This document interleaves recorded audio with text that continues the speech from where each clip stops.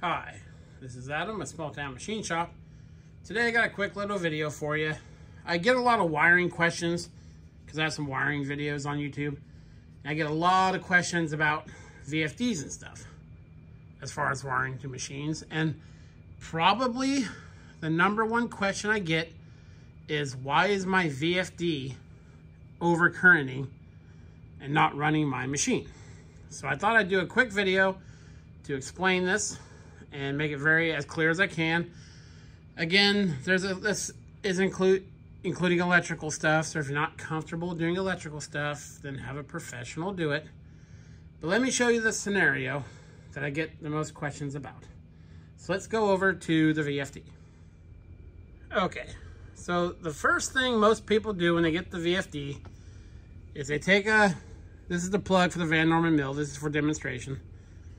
They take the end off the plug, they take the plug off the end, they wire the wires directly into the outfeed of the VFD and, wire the incoming power in, obviously. And they think that's all they need to do.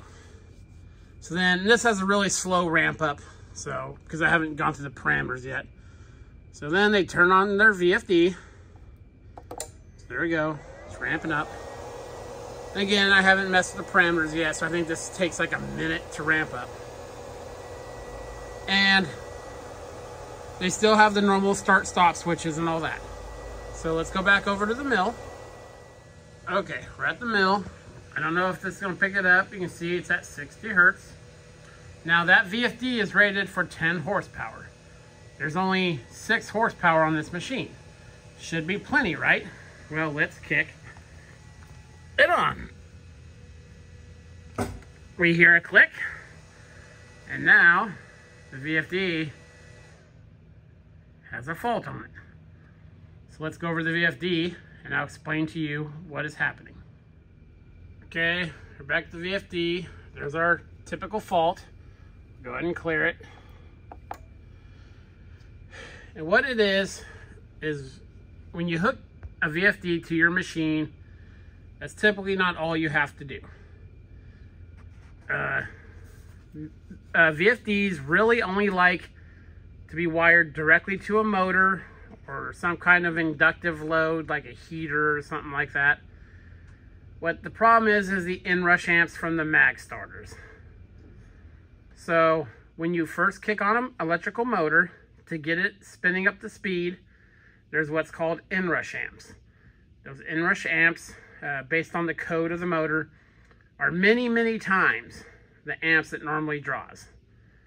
So when this is running at its normal 60 hertz and it hits that mag starter, there's a very sudden draw on this and it tries to keep up. So it can't, so it overcurrents. So you might ask yourself, because you can set these things to ramp up in, just a few seconds. What's the difference between the motor ramping up quick off a mag starter or off the VFD? And this is the easiest way I have found to explain it.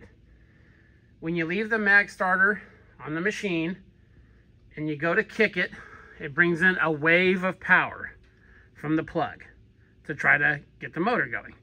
That wave of power hits the VFD because it's in between the mag starter and the motor.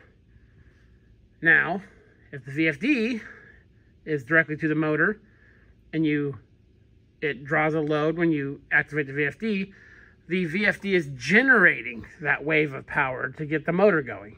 You see what I mean? The power is already here to get the motor spinning. The VFD is doing all the work.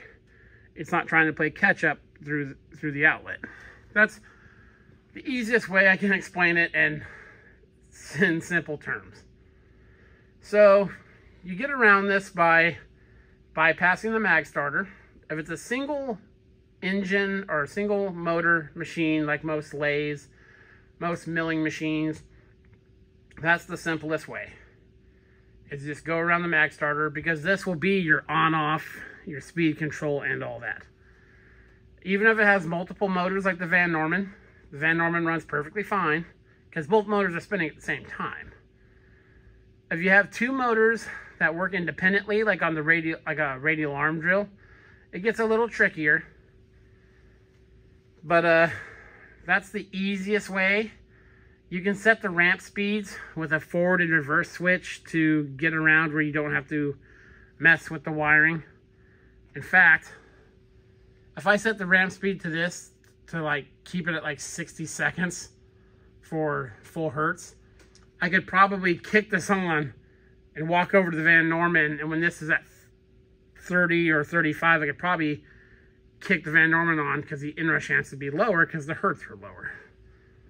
But yeah, so that's the easiest thing, easiest way for me to explain this.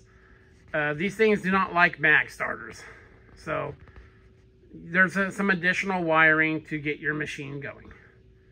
And it will say that in the manual, but everyone just reads the wiring manual and the programming part of the manual.